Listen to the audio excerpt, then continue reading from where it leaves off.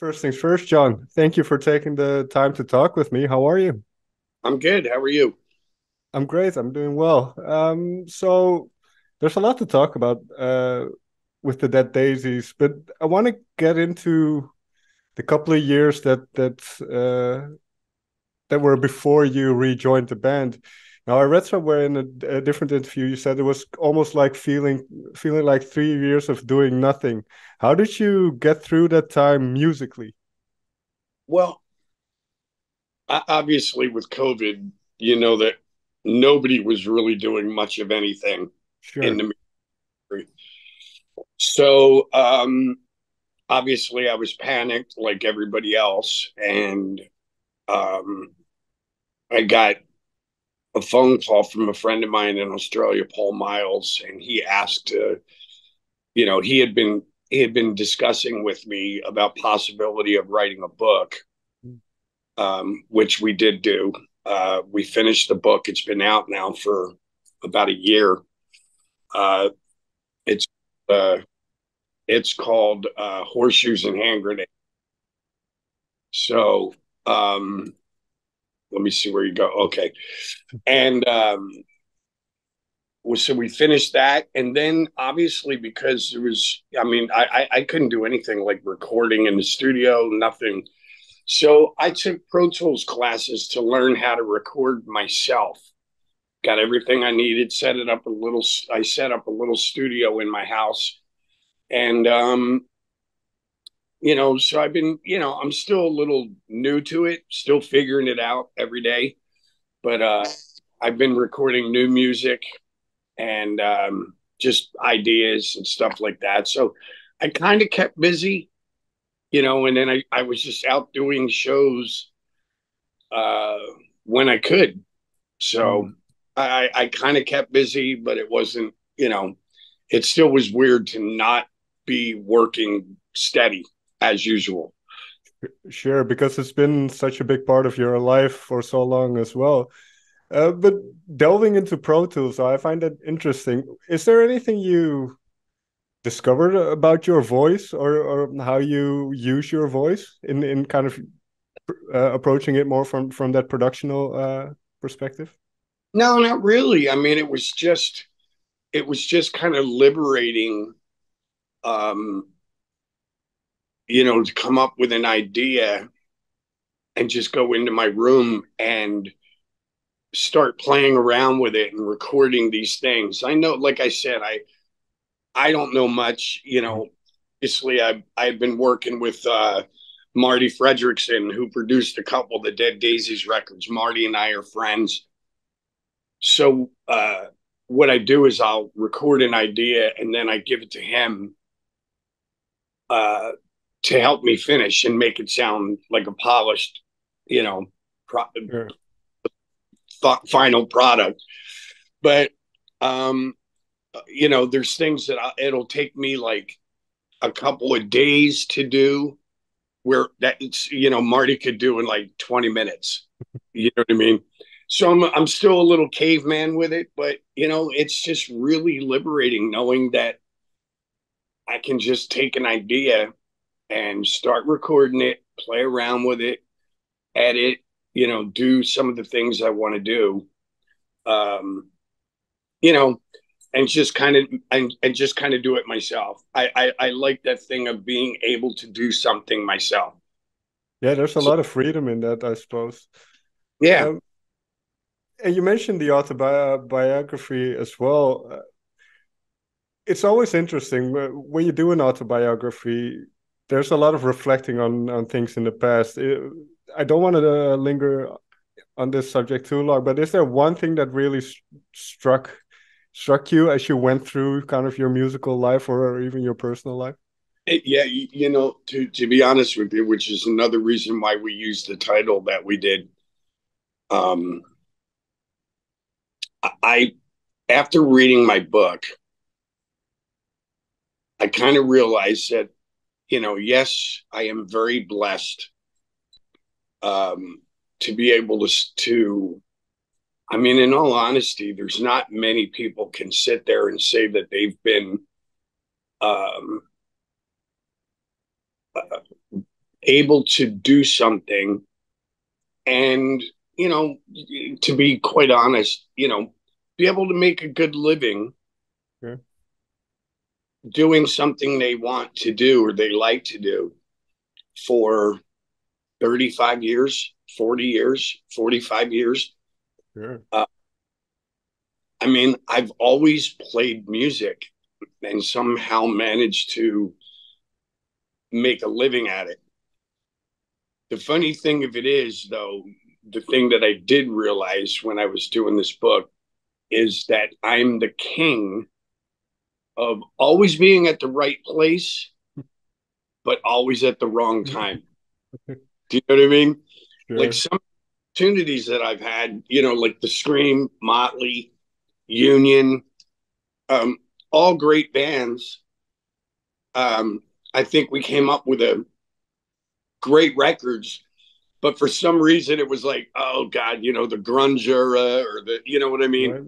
So it was just like always doing something. I'm always doing something really cool, but it's always at the wrong time, or there's some little catastrophe that happens outside of my control that just puts a glitch in the program.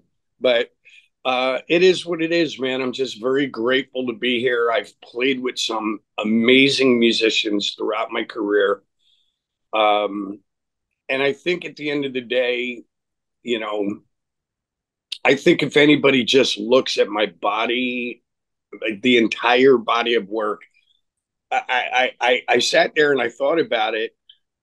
And even talking with my manager, my wife, and just a few close friends, they're like, dude, your body of work is pretty consistently, it's like you've not really done anything that's just a stinker.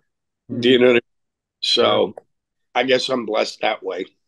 No, I was going to save this maybe for later, but one of my favorite things that you've done is the Unplugged album in 2012. And is that a similar, because I feel like it's a similar story where kind of those Unplugged albums at that time, 2012, around there, weren't that popular, but the music is really good. The guitar playing is great. Your voice is great. How do you look back at that album in particular? Well, and again, it's funny, like the last couple records that I've done, my live album, the Unplugged record, now it's like sitting here and, you sit and you look at record sales and it's not that good for anybody. So everybody now is trying to figure out the streaming thing. Right. So once again, I released this record. Everybody goes, oh my God, dude, what a great acoustic record. I was just talking to Russ from the Killer Dwarves, the band the Killer Dwarves in Canada, like a week ago. And he sat there and he said the same thing. He goes, dude, I don't know how. He said, I listen to your acoustic record every morning with my wife. We take our dog for a walk and we listen to that record top to bottom. We don't skip any songs. It's such a great record. How that didn't make you a household name, I don't. But again, it's like I did this record. We recorded it at my house and then mixed it in Atlanta. But it's the age of streaming now. So, you know what I mean? It's like, once again, I arrived to the party, but late. You know what I mean? Whatever. But you mentioned something interesting, which is kind of that when you started playing music, it was obviously a different time. The business wasn't as professional as it is now. It wasn't so much focused on well, obviously social media wasn't around, but it has definitely changed. But one thing I find interesting about yourself, and I think the Dead Daisies as well, you managed to maintain that original rock and roll feel, if that makes sense. What do you attribute that to? And you mentioned the word consistency earlier as well. With the Dead Daisies, even though it's a revolving door in a way, you've been very consistent with the output, both in quality and number of albums. Well, first of all, you know, I think at the end of the day, like we're all inspired by and huge fans of, the music of, like, if you, let's be real, if you look at all of our ages, we all grew up in that time frame. Like I've always stated, I think the greatest 15 years of music has been from when the Beatles did the record Rubber Soul. So what was that, 1965, 66, Sure. to about 1980. I think once 1980, the whole MTV thing came in, it was a great time for music, but I think it became very corporate and it became very, really cookie cutter. Sure. Where the stuff that we grew up listening to, your bands like, you had Sabbath, you had Zeppelin, you had Jethro Tull, you had Queen, you had David Bowie, Alice Cooper, Grand Funk Railroad, Aerosmith, the Beatles, Janis Joplin. It was so eclectic. Yes. Like, so just the music scene in general, it wasn't unusual for a kid. When I was a kid, you would go see Black Sabbath on Wednesday, and then you go see Jim Croce on Saturday, or you know what I mean, Seals and Crofts. Right. We all grew up in that time frame of music, and that's what we draw from. So I think consistently, all five of us are friends. We're all the same age, even though David Lowey's favorite band may be AC/DC and mine might be Led Zeppelin. It's still from that same era or same pot of music. So we just kind of throw things in and it just somehow works. Sure. And is that creative process, is that tricky when there are people moving in and out of the band, or Well, let's, there's one factor. I did an interview yesterday, and I guess they had counted the names that have been associated with the Dead Daisies, and it's a misleading number. Yes, it's a collective. David set it up so that it's just an easy situation where, if John Corabi or this guy can't make a show, no worries, man. We'll just get this guy to come in. yeah. But a lot of the names that are on this list are just friends of ours, who, for one reason or another, had to fill in for somebody in the band. Marco couldn't do some shows, so we got Daryl from the Rolling Stones to come in and play bass. There was a time right before we were getting ready to go to Australia. Richard Fortas had a motorcycle accident. Oh. So we got a buddy, Dave Leslie from the band, Baby Animals, or Baby Animals or whatever, to come in and play guitar for us. Damon Johnson, another one. David Lowy couldn't do a couple shows, so Damon Johnson came in, or Yogi came in. Dino came in and sang. And so they're, we say that they're part of the family or part of the whatever, but it's like, really, there's kind of been a core band. Okay.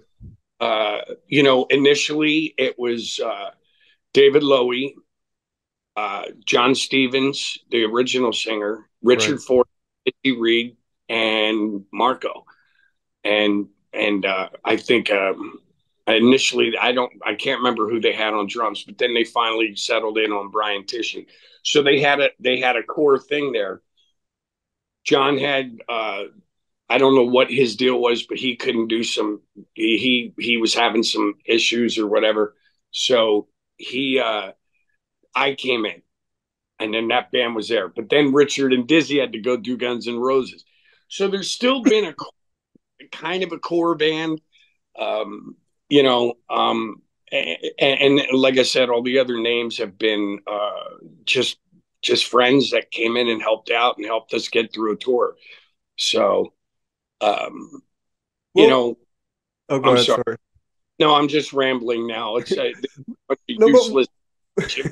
no, it is interesting to hear that perspective because yeah, you never know what the intricacies are. But with what you mentioned, then what does that say about the community of musicians within that rock and roll scene or within that space that you operate? Because everybody seems to be friendly and seems to be wanting to play with each other.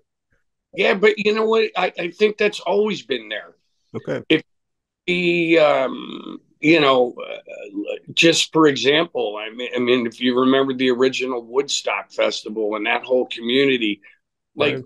all these different cats were hanging out backstage and they were hanging out with each other, and you know, and it was funny when I did the Scream record, we found this lady that had a recording studio, or her husband had a recording studio back in the 60s and 70s, actually more in the 60s.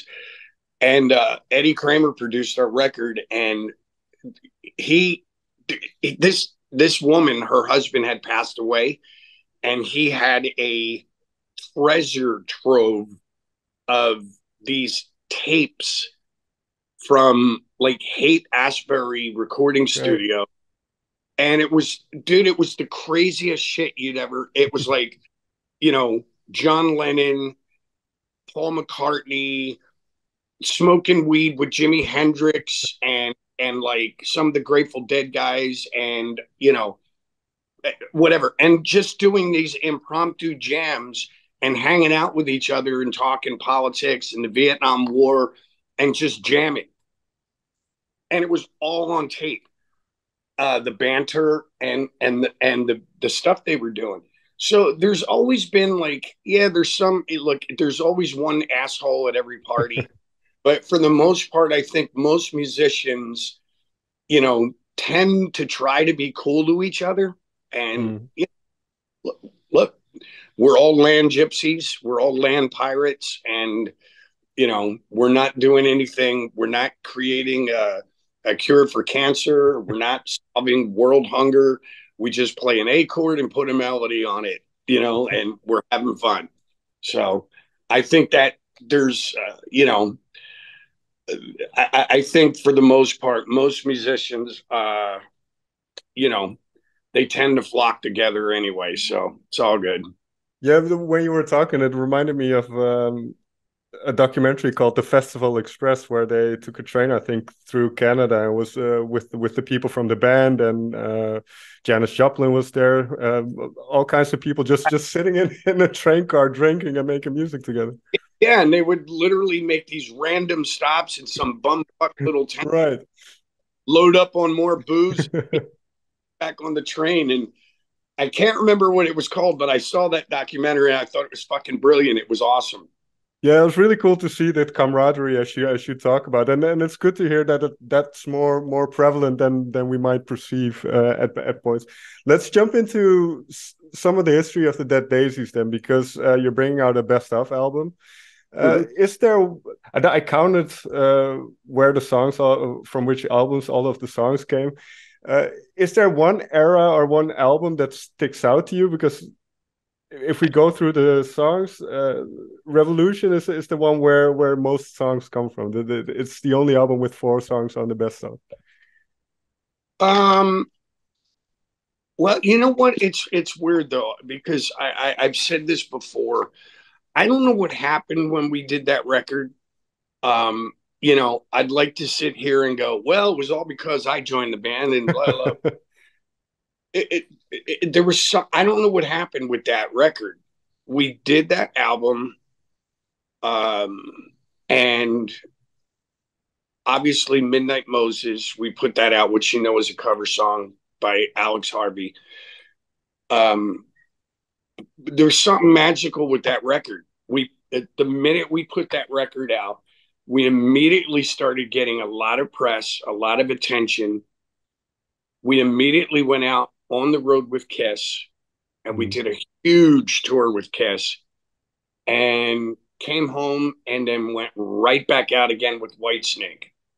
And so we were playing in front of huge crowds. We did Download Festival. We did a bunch of great festivals that year. And somehow, or for some weird, universal cosmic reason, Midnight Moses just caught on with everybody. Mexico caught on with everybody. Something I Said caught on with everybody. And then you have to remember too, that was the year that whole Bataclan incident happened. And right. So I think even songs like You and I just really resonated with people. And it's just been like, this kind of steady upward trend since. So, that one, I think that record just kind of slapped everybody in the face, and, so and it was a lot of fun doing it. There was a lot of fun touring. I know obviously Dizzy and Richard left for Guns N' Roses, but we had a lot of fun doing that tour, a lot of fun recording the record. And it happened. It just happened. It's the weirdest thing. Like, that's one of the coolest things about this band. When I first joined, I remember talking to our manager, David, this gentleman, David Edwards. And he said, okay, lads, you're in the studio in Australia, and we're going to do a record, and we got a month. And I was like, wait, we have a month to write, record, mix, master, artwork. And he goes, yep. And I was sitting there going, what the fuck? Like, how can, but then it was weird. Like, it was so weird. Like, the next day I saw this documentary on Netflix. It was called The Making of.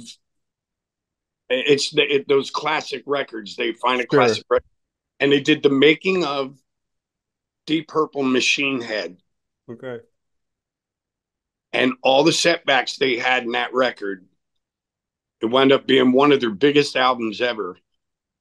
And they recorded that record in 3 weeks. I go, okay, if they can do that, 8 songs in 3 weeks, then we can do 10 songs or 12 songs in a month. We got this. And yes, and it was just this magical little thing. And then all of a sudden it took off. So it was awesome. That whole thing, man, it was awesome.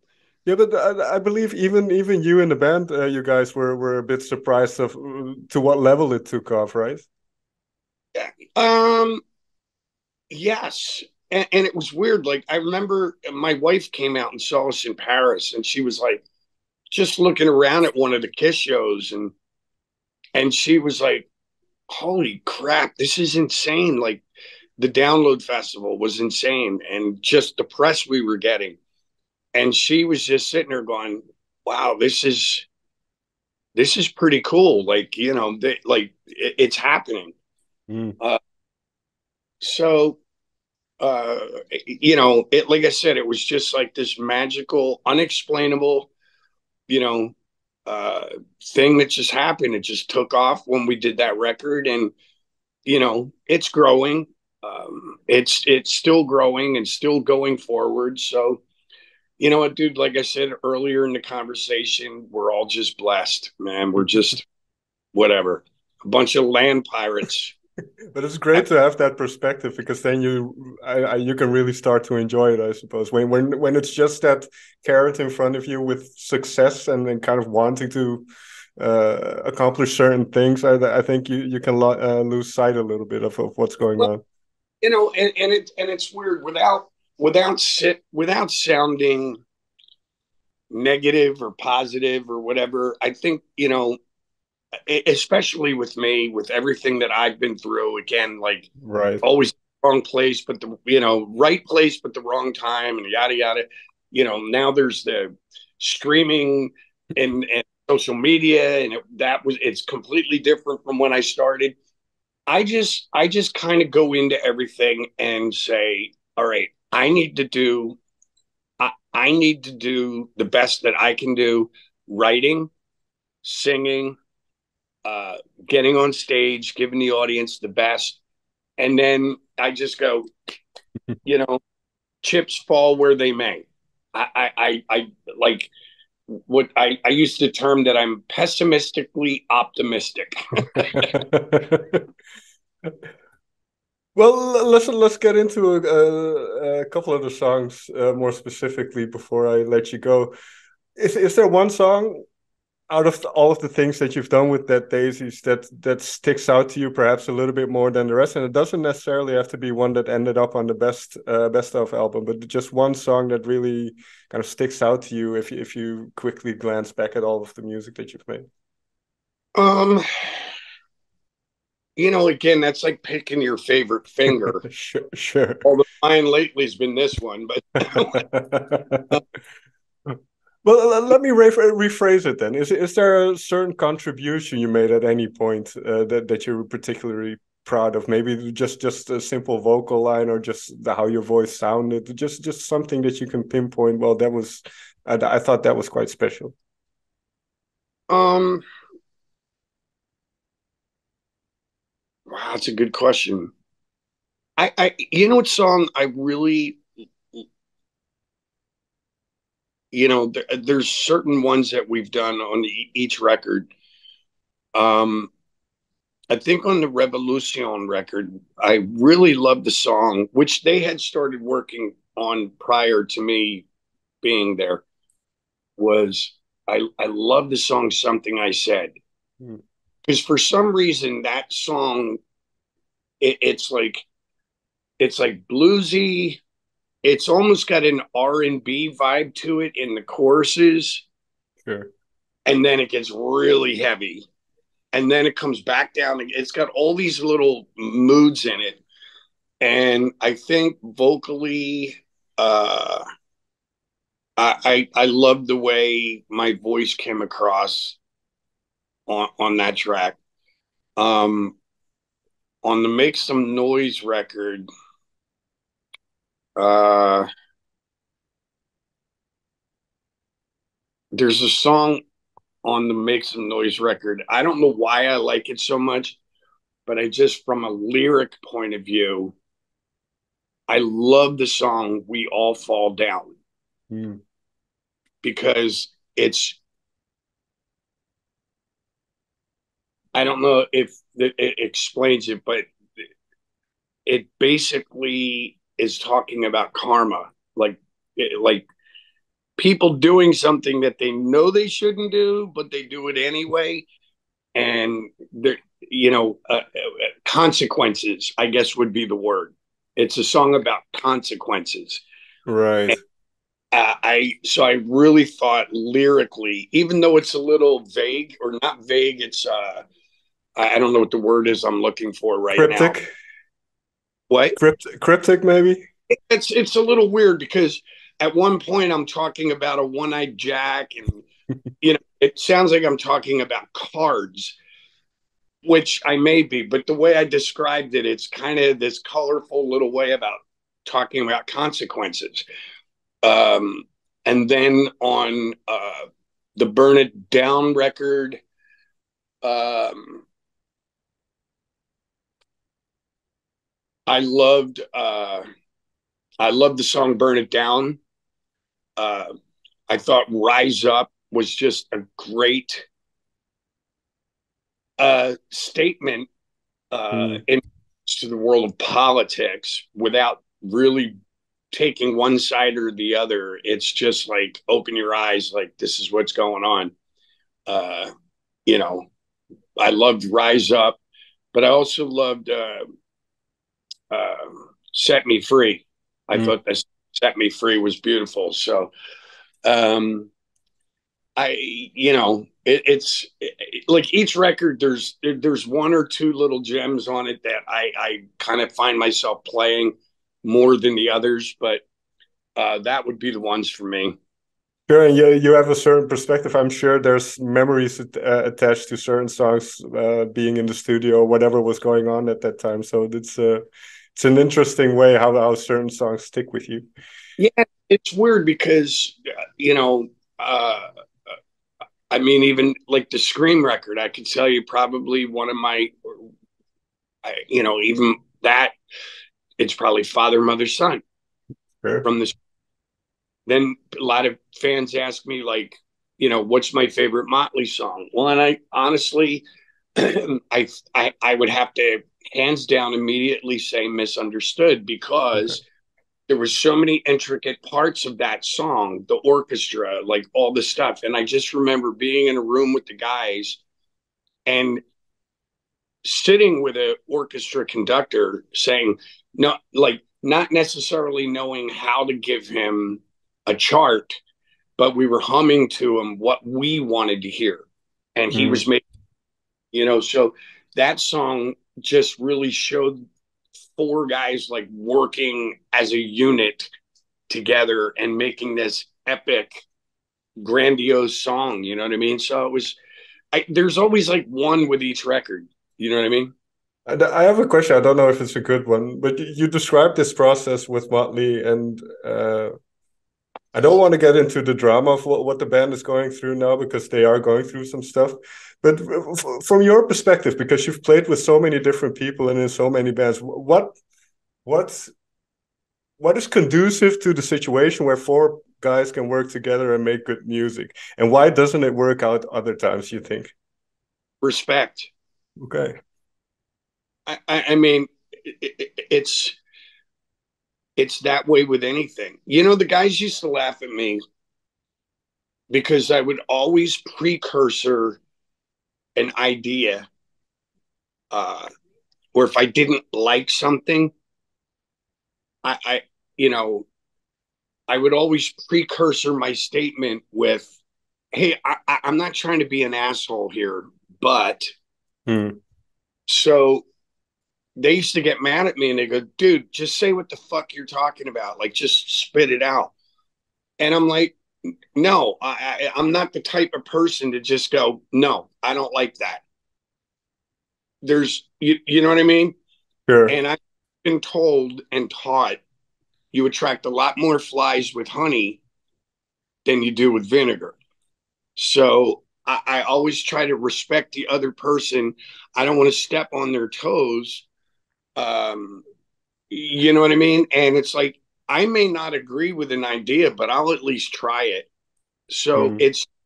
to me, these fucking bands, a lot of them, like, somebody usually becomes a little full of themselves and feels like, you know, all the fans are there to see them. Hmm.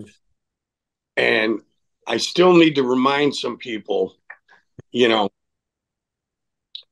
and I don't mean this as a slag, but Ringo Starr had a lot of fans too. Do you know what I'm Oh yeah. saying?